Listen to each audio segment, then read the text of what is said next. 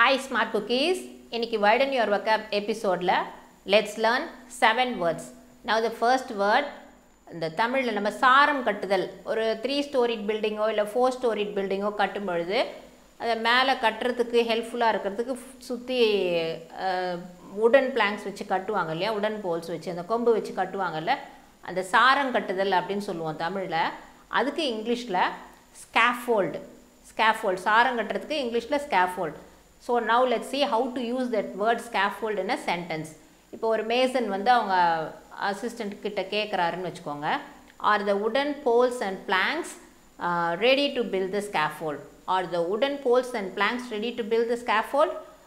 The wooden poles அப்படினா மர கொம்புகளும் planksனா wooden planksனா பலகை எல்லாம் தயாரா இருக்கா சாரம் கட்டறதுக்கு தயாரா இருக்கா அப்படினு சொல்லி மேசன் வந்து அவங்க அசிஸ்டன்ட் கிட்ட கேட்டார்.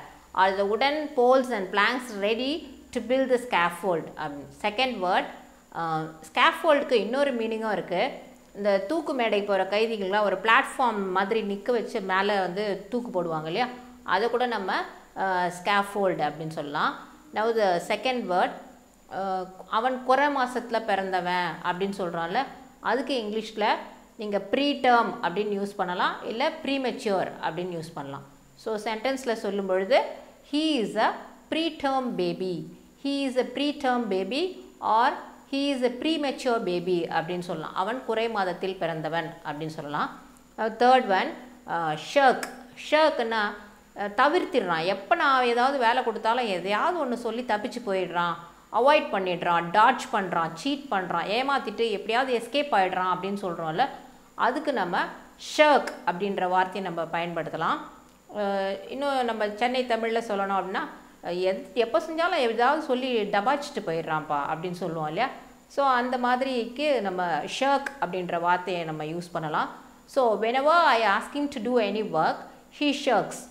Whenever I ask him to do any work he shirks அப்படினு சொல்லலாம். Now next word, ஒரு strong desire அந்த மாதிரி இருக்கிறதுக்கு ஒரு வேர்ட் வந்து penchant. அமெரிக்கன் இங்கிலீஷ்ல penchant அப்படினு சொல்றாங்க. அமெரிக்கன் இங்கிலீஷ்ல penchant PENCHANT. பிரிட்டிஷ் இங்கிலீஷ்ல penchant அப்படினு சொல்றாங்க. penchant. So penchant அப்படின்றது ஒரு strong desire. For example, இப்போ நம்ம புரட்டாசி மாசம் வருதுன்னா நிறைய பேர் வீட்ல நான்வெஜ் சாப்பிட மாட்டாங்க. அது சுத்தமா அந்த ஒரு 1 whole month யாருமே வந்து நான்வெஜ் சாப்பிட மாட்டாங்க. அப்படி இருக்கிற வீட்ல ஏதோ ஒரு பையனோ பொண்ணோ என்ன பண்றாங்க இல்ல எனக்கு கண்டிப்பா நான்வெஜ் வேணும், நான்வெஜ் இல்லனா என்னால சாப்பிட முடியாது அப்படினு சொல்றாங்கன்னா அப்ப நம்ம சொல்லலாம் அவங்களுக்கு அப்போ he has a strong desire, strong liking for non-veg அப்படிங்கற மீனிங். அதுக்கு தான் வந்து penchant. அந்த penchant இப்போ நம்ம எப்படி சென்டென்ஸ்ல யூஸ் பண்ணலாம்? ஏன் அவனால நான்வெஜ் சாப்பிடாம இருக்க முடியாதா? அவனால நாக்க அடக்க முடியாதா?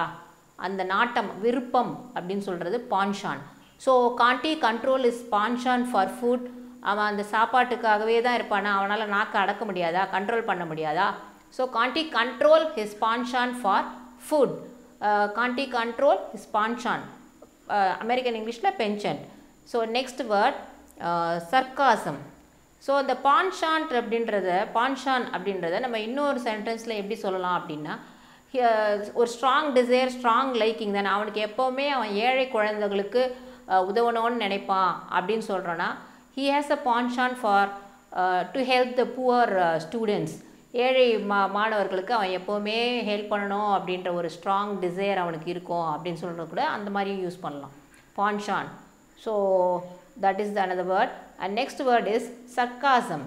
sarcasm அப்படினா ஒரு ஏளனமா ஒரு கிண்டல் பேச்சு, ஏளனமான ஒரு பேச்சு, ஒரு கிண்டல் பேச்சு with humor, wisdom எல்லாம் கலந்து ஒரு presence of mind இருக்கும், wit இருக்கும், அதுல humor இருக்கும், எல்லாமே கலந்து ஒரு ஏளனமா பேசுற மாதிரி சொல்றது அது.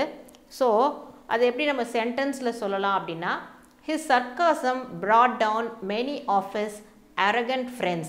His sarcasm brought down many of his arrogant friends. His sarcasm அப்படினா அவருடைய கிண்டல் பேச்சு, ஏளனமான ஒரு பேச்சு, அந்த அதாவது அறிவுபூர்வம் கலந்த presence of mind கலந்த ஒரு ஏளனமான பேச்சு அவருடைய திமிர் பிடித்த நண்பர்கள், arrogant friends அப்படினா திமிர் பிடித்த நண்பர்கள், அவங்கள எல்லாரையும் வந்து அவங்களுடைய திமிரை அடக்கியது, அவருடைய ஏளன பேச்சு அவருடைய திமிர் பிடித்த நண்பர்களை அடக்கியது அப்படின்னு நம்ம சொல்லலாம். His sarcasm brought down many of his arrogant friends. திமிர் பிடித்த நண்பர்களை அடக்கியது. அவங்கள வந்து அவங்க ரொம்ப அப்படியே சுப்பீரியாரிட்டி காம்ப்ளெக்ஸ் இருக்கும், ரொம்ப ப்ரௌடாக ஃபீல் பண்ணுவாங்க, ரொம்ப பாம்பஸாக ஃபீல் பண்ணுவாங்க.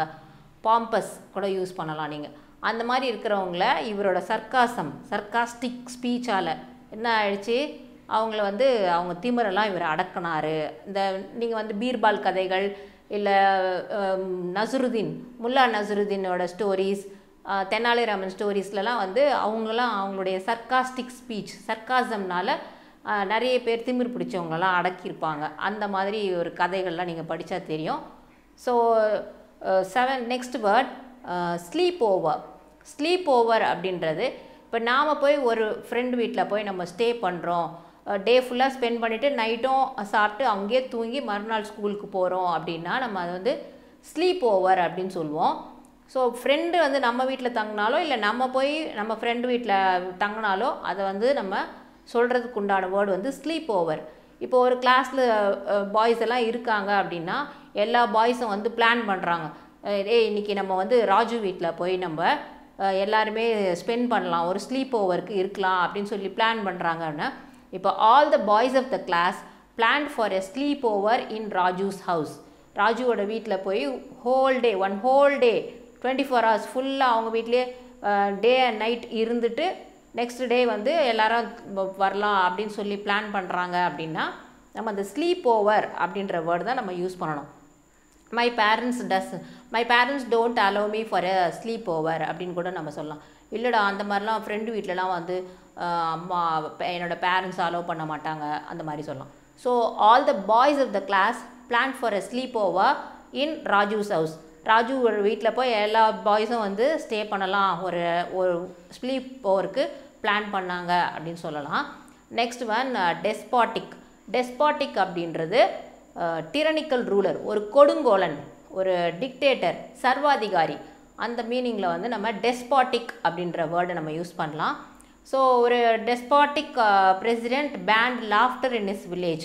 த டெஸ்பாட்டிக் president pant laughter in his village அப்படின்னா ஒரு கொடுங்கோலன், ஒரு கிராம தலைவர் வந்து அவங்க கிராமத்தில் சிரிப்புக்கு தடை விதித்தார் அப்படின்னு சொல்லலாம். சிரிப்புக்கு தடை விதித்தார், கொடுங்கோலன், யாருமே சிரிக்கக்கூடாது அப்படின்னு சொல்லி. So the டெஸ்பாட்டிக் president pant laughter in his village.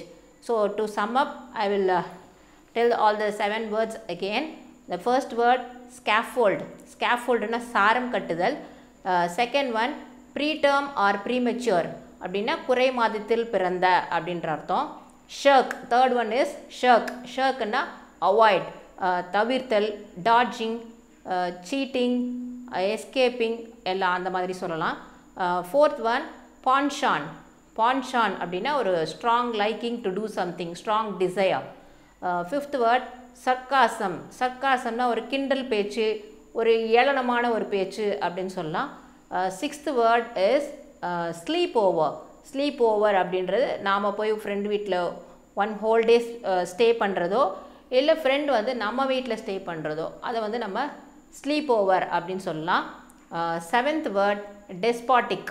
டெஸ்பாட்டிக் அப்படின்னா டிரனிக்கல் ரூலர், கொடுங்கோலன், டிக்டேட்டர் அப்படின்ற அர்த்தம். So hope you have learnt all these 7 words. Start using it in your spoken language and in your written language. Thank you for watching. Meet you in the next video.